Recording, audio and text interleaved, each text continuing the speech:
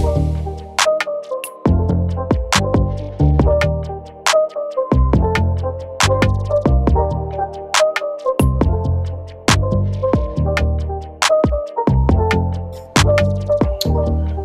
going on, guys? Today we are going to be putting together a water change system. I thought I'd just share my idea with you guys out there that don't have an automatic water change system, or that's dealing with buckets or water hoses or whatever the case might be. I figure I'll show you guys my method of doing water changes over here. And hopefully this will be helpful to some of you guys. So first thing first is to have your water hose. And then I have to take you guys over and show you the water source.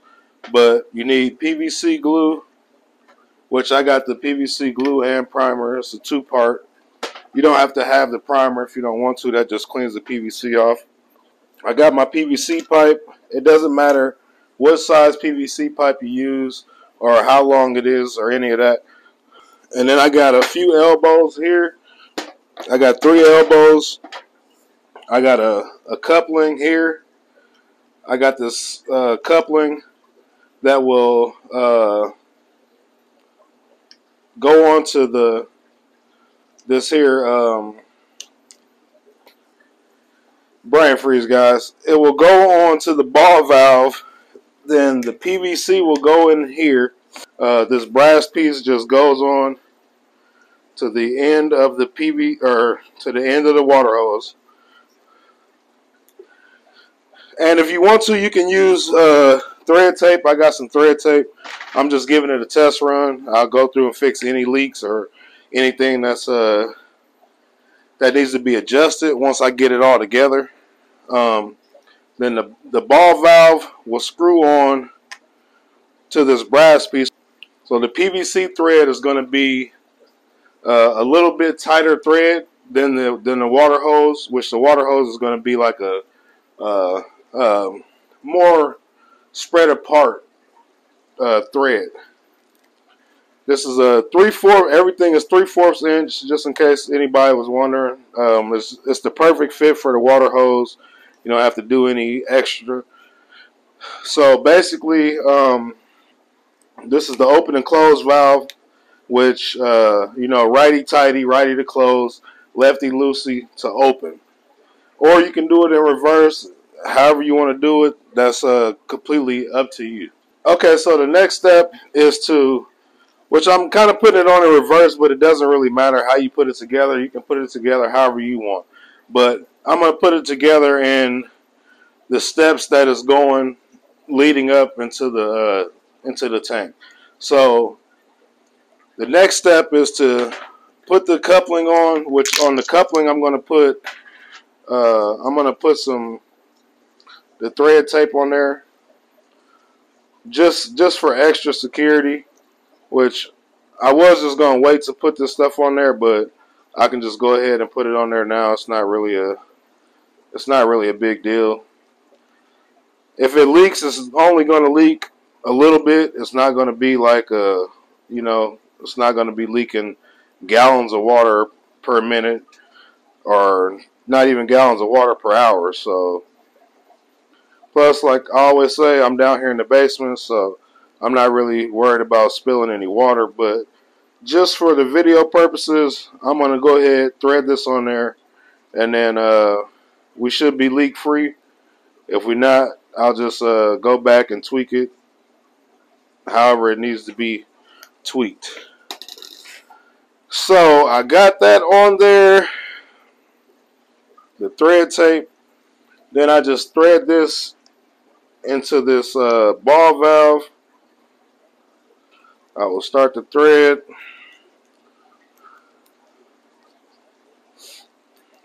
Get that on there nice and tight and secured. Screw it down as far as you can. That way, you assure yourself that you don't have any leaks or anything. These aren't the best pliers, but they're going to work for what I got. It's really old and cheap, really, but they gonna have to work because I ain't getting up to go get another pair. But okay, so that's on there. It's on there pretty tight, as you guys can see. I mean, there's a little lip there, but it's threaded in there. There's thread tape on there, so no need to really worry about that. The next step is to put the PVC in the end here, and we're going to glue that down. So let me go ahead and get my glue.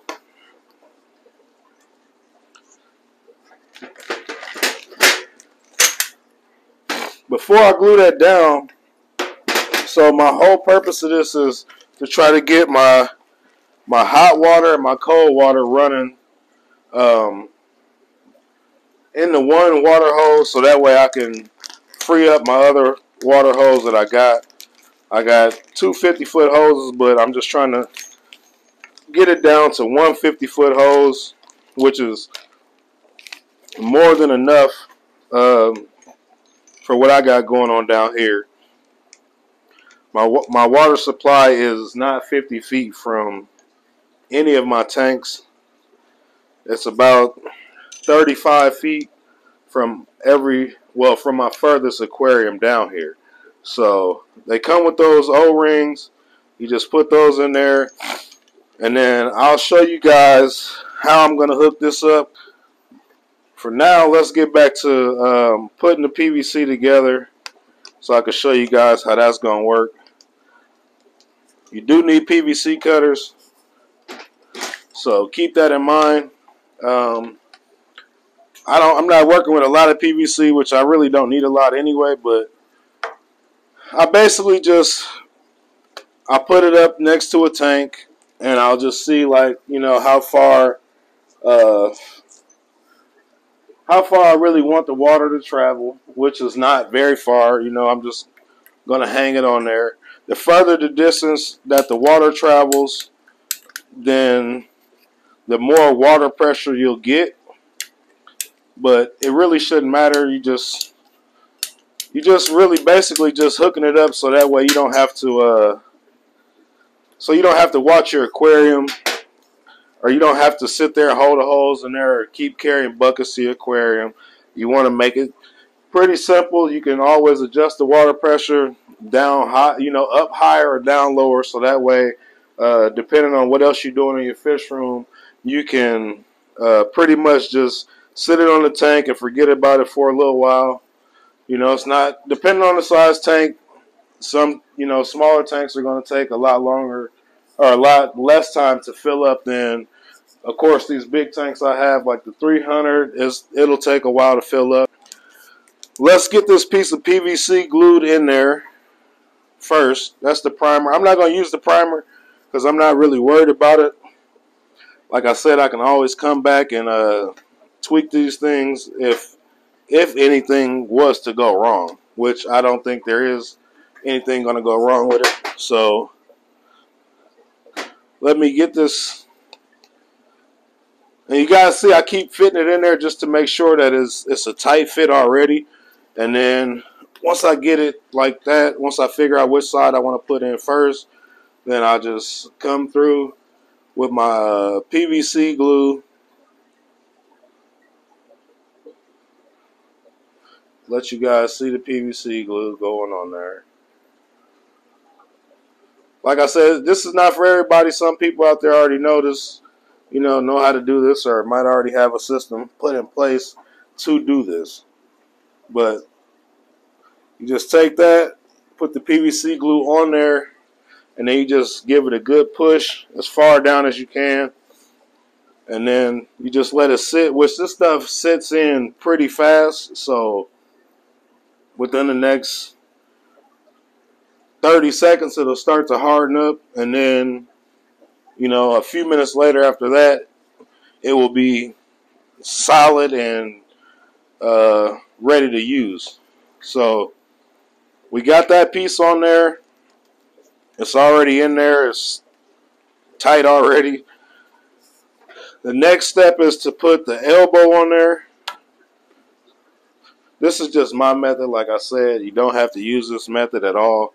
But my next step is to put this elbow on there, get it fit as tight as I can get it.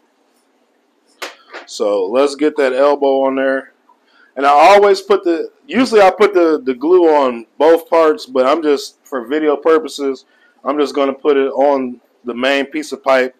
And then that way you'll get that, once you push it in there, you'll get that seal right here around it. So that way you shouldn't have to seal it twice. So let's go ahead and get this glue on here. Let's get that glue on there real good.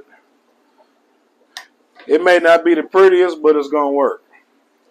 So we got that on there. Then we take our elbow and push that as far down on there as we can get it. As you guys can see, I've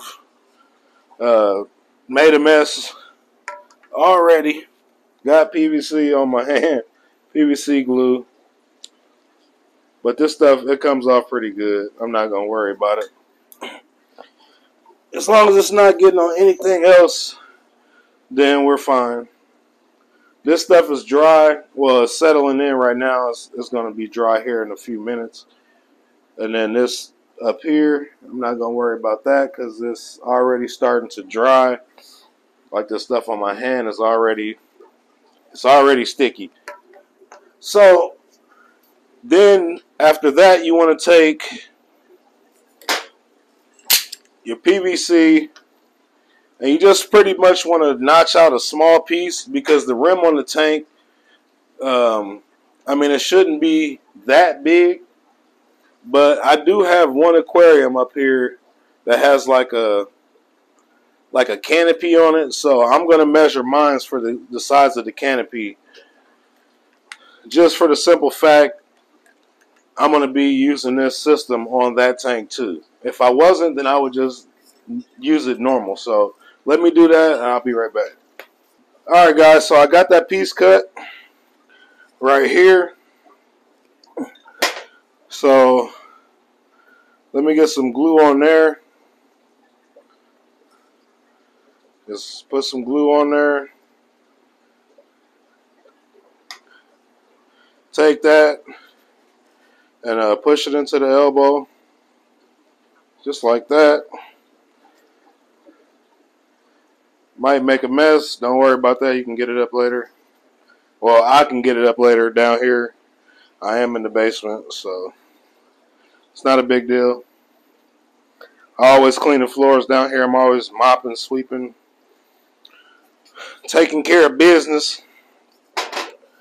Okay, so for this part right here, you do want to line your elbows up so that they're pretty flush. That's the one thing I could say about this part. I mean, it doesn't have to be, water travels a long way, but for me, I would like mine to be straight on, so that way when I hang it on the tank, I can turn my ball valve on and forget about it.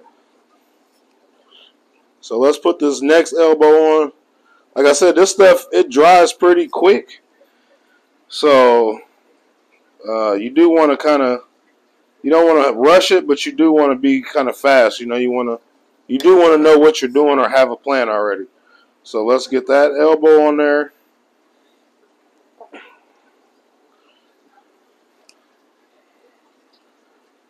Let's push that down. It's already starting to settle, so let's push that down and get it on there as flush as we can get it. I think that's looking pretty good. It's looking pretty straight. It may be off a hair, but I'm not going to worry about it. It's good enough. It's pretty spot on, guys. This thing is looking, it's already starting to come together. You guys can see that. We got our pieces. Then for the next part right here, you want to take another piece of PVC. Okay, so for some people, they don't mind the water just, you know, pumping straight down. But for me, um, I'm gonna do mine's a little bit different. I'm just trying to figure out how far down I want it to go. Put that piece on there. How far down into the tank I want it. Okay, guys, so you don't have to glue this last part on. There's no reason to glue it. That way you can always switch it out.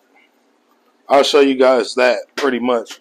Okay, so now that we got it set up, this piece here is just going to go on here like that. Okay, so you turn your water on here, boom. Well, you sit it on your tank like that. You put your water, or you turn your water on. I got my valve on the side. If you guys want to, when you put your valve on, you can put it in the back behind it here, so you can just walk up and do whatever. This thing should hang perfectly on the side of the tank. That's closed, that's open. And then this piece here, the only reason why I said don't glue this piece on is because you can always change this piece out. So I put this elbow on there to kind of disperse the water out a little bit, but you can always take this piece off. I wouldn't glue either piece on. You can always switch that piece out for a longer piece, or you can use that short piece, but it's going to be a lot of splashing. And then you can take this longer piece here, sit it down in there, and then the water will just disperse down into one area instead of going into different areas.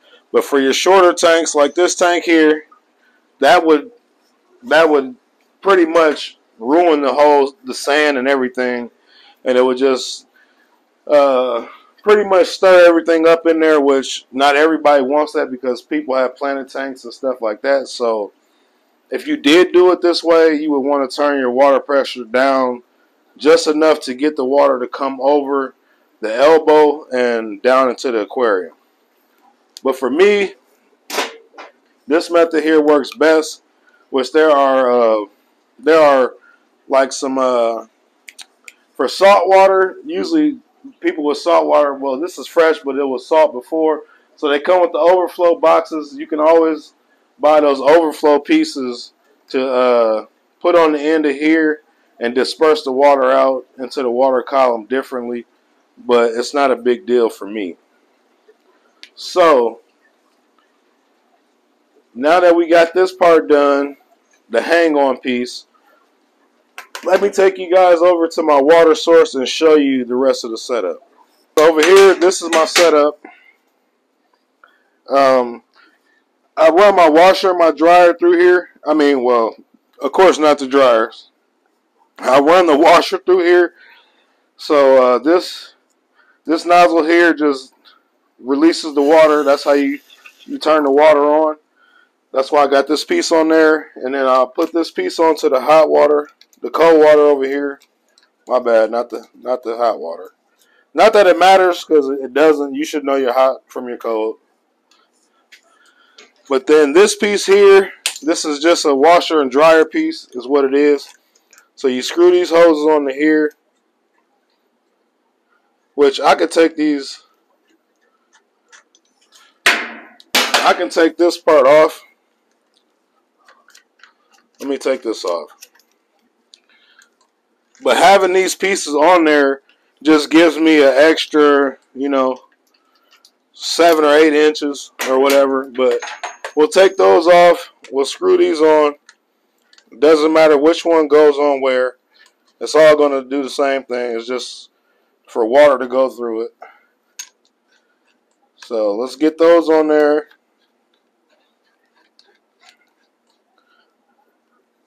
Just like that. I'll turn the water on, make sure it's water going through there, just to kind of clean it out a little bit. And then you take your hose, you hook your hose up to the bottom of that,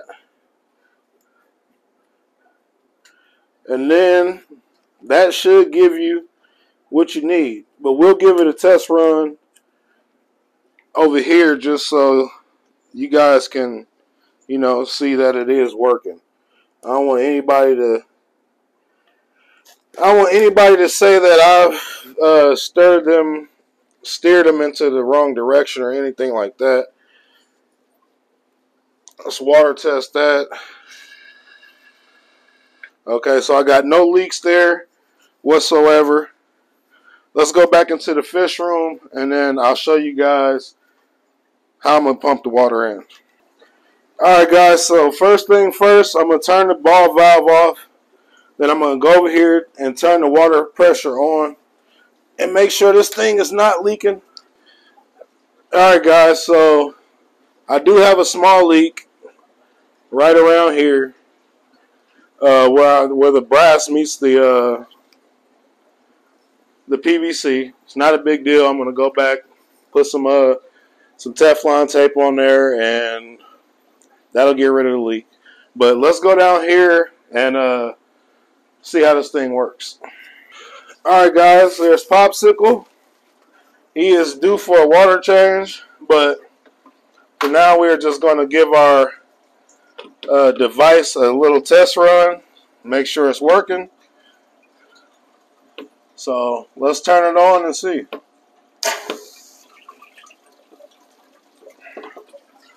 As you guys can see, there is water going in. I don't have my ball valve all the way on, but you guys should be able to see that clear as day. There's water going in. Of course, we'll have to touch our water, test it, make sure that the water is at the right temperature for whatever tank that we are putting it in. But that is how you do DIY automatic water fill up, pretty much. I don't know what to call it, but that's what I'm calling it. So that's my DIY way of changing my water, well, putting my water in. I also built something else.